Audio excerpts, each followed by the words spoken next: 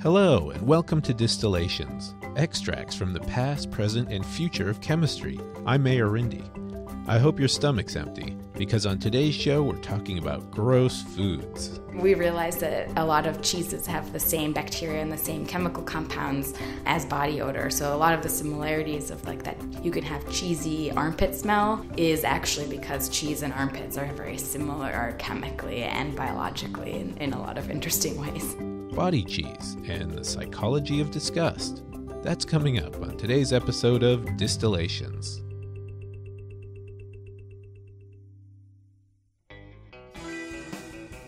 At the most basic level, the recipe for cheese is milk plus heat plus time. But that leaves out some of the most interesting and crucial ingredients, including bacteria, mold, and enzymes, living things that combine to make an infinite variety of tastes, textures, and smells. Rank, funky cheeses crawling with these cultures are generally considered a delicacy, though many people can barely choke back anything more complex than a brie. But wait. It gets funkier. There's a biologist who creates one-of-a-kind cheeses using the microscopic organisms that feed on your sweatiest body parts. Lindsay Patterson has the story. If you were walking down East 6th Street during the last South by Southwest Music Festival in Austin, Texas, you might have been surprised to find a makeshift laboratory right in the middle of the action. A group of biologists, with beers in hand, had a few hundred Q-tips and boxes of sterile tubes ready to collect bacteria from festival goers. Christina Agapakis is a biologist at UCLA and the event's mastermind. She called the event South by South Swab. We've got a bunch of Q-tips here. We're getting ready to swab. So what area would you recommend? Armpits are good. Mouth maybe. Toes. Curious volunteers were instructed to swab the dirtiest parts of their skin. Really dig in there when you do it. Like really rub it around there. And then the biologists swirled it around in a little tube of luria broth. That's a common growing medium for bacteria. Christina's plan was to take the samples home to LA, where she'd sort them out, grow the bacteria in petri dishes, and then make some cheese. That's right, human cheese. Cheese and armpits are very similar chemically and biologically in a lot of interesting ways. A few years ago, Christina was set up with an odor artist named Sissel Tolas. This was for a project called Synthetic Aesthetics. The research would play off both their interests. Christina is into microbes, and Sissel's favorite subject is body odor. So they decided to find out what microbes create human smells. As we started Googling these compounds and these bacteria, the only things that we were getting was Swiss cheese. And we're like, wait a minute, this isn't armpits, this is actually Swiss cheese. Isovaleric acid is produced by the bacteria in our armpits, and it's also responsible for the main flavors in Swiss cheese. That gave them a great idea. We wanted to sort of explore, what would it be like if we made our own, just with our own armpits and our own feet and our own bacteria. We bought a gallon of organic milk from the supermarket across the street from the lab and just got some sterile cotton swabs and swabbed different body parts from different people and put it in the milk and sort of swirled it around for a while. Left it overnight in the incubator that sort of kept things at body temperature. And then we came back the next day not really sure what it was going to be like, what it would smell like. After they strained the curdled milk, they were left with what looked like tiny balls of fresh mozzarella. Each one represented its own microbial community. Christina's armpit cheese, Sissel's foot cheese. They were surprised to find that each cheese had a slightly different smell and texture. One had floral tones, another was described as smelling like the inside of a Turkish shop. They're still working out exactly which bacteria and chemical compounds are in the cheese, but Christina suspects that the reason for the variation is the incredible diversity of bacteria that each one of us has living on our own skin. That's why she created South by South Swab, to use human cheese as a way for people to understand the environment of their bodies. The process of making human cheese isn't actually that different, or even less gross, than making the world's most loved cheeses. We start at this far end here, and we have all of our fresh cheeses. So we have fresh Chev. Kelly is the manager of Antonelli's Cheese Shop in Austin. She's giving me a tour. And then we end with blue cheese. And just like you would with blue cheese, the most notorious of the stinky cheeses, has a crumbly texture and is laced with bluish-greenish veins. It's a cheese that's been made the same way for centuries. I got the details from shop owner and proud cheesemonger John Antonelli. A shepherd watching his flock had his lunch of bread and cheese, left it in his caves.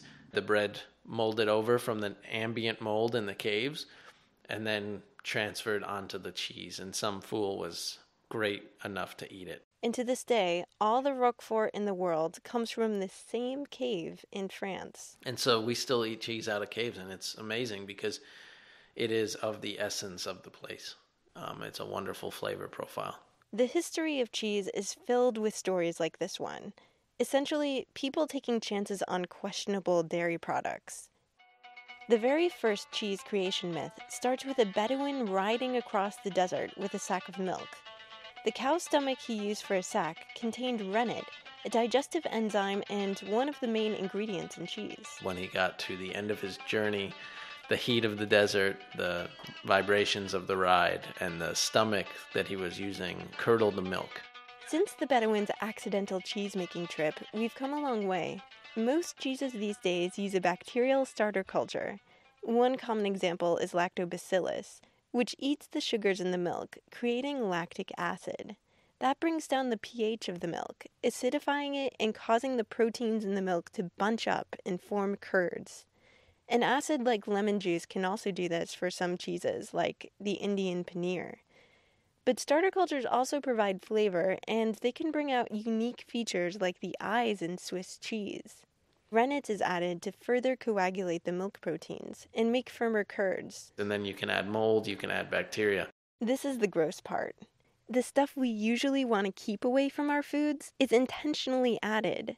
For blue cheese, cheesemongers pierce the forming cheese with needles and insert Penicillium roqueforti, which creates those hallmark bluish-greenish veins. In brie, they use Penicillium camemberti to create that soft white rind.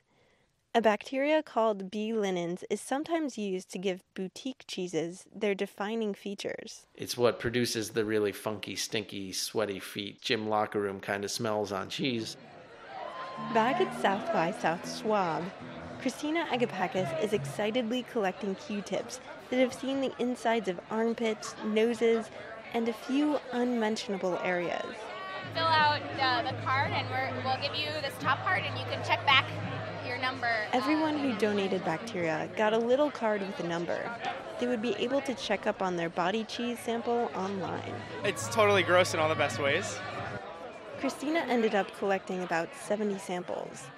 Back in the lab, she analyzed the bacteria that grew in her petri dishes and discovered Staphylococcus, another bacteria found in cheese. She hopes to find out if there's a difference between the strains found on the body and the kind that we eat. Christina also plans to make cheese from some of the samples, playing up what cheesemongers call the terroir. That's the taste you get from the essence of a place. In this case, a unique flavor profile that comes from your armpit, inside your nose, or the space between your toes. For Distillations, I'm Lindsay Patterson. You haven't had lunch, man? Oh, great, because I'm starving. You got something? Well, that's the right day to be starving. I got a big bowl of lunch food for us. God, that looks great. What's that? What's in it? Great green gobs of greasy, grimy gopher guts, mutilated monkey's meat, little birdie's dirty feet. It's all mixed up with all-purpose porpoise pus. I made it just for you. Yeah, it's great green gobs. Lindsay Patterson is a freelance producer based in Austin, Texas. She actually really loves cheese, despite reporting this story. If you're interested, you can check on the progress of the human bacteria samples at bacterially.org. If you have something to say about this or any other episode of our show, send an email to distillations@chemheritage.org. I'm Mayor Rindy. And I forgot my spoon, but I got my straw.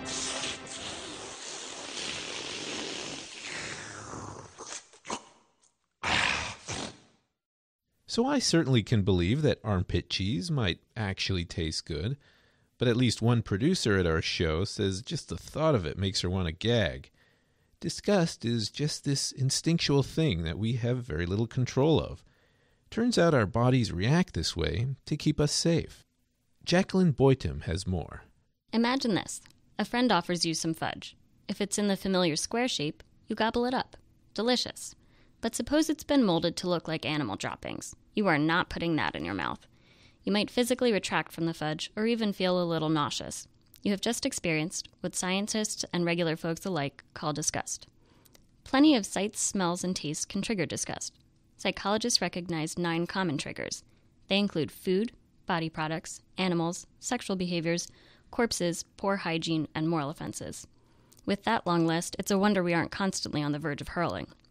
Scientists have traditionally focused on disgust as it relates to eating and ingestion. Disgust literally means bad taste. Modern researchers say it's all about evolution. The earliest humans adopted an automatic physical rejection of harmful and bad-tasting foods. This gag reflex increased their chances of survival, especially in communities susceptible to infectious disease.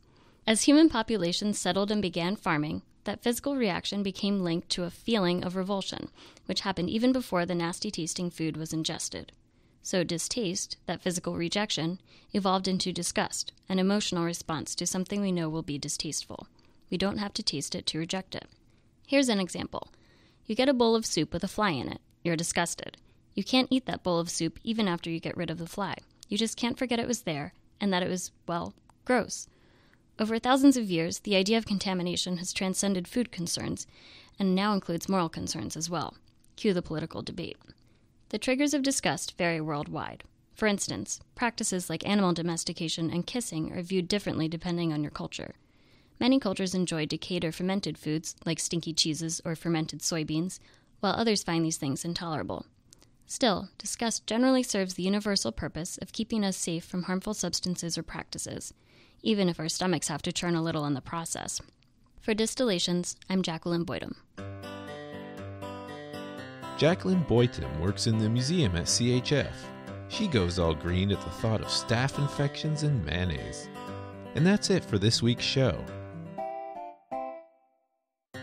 Distillations is a presentation of the Chemical Heritage Foundation.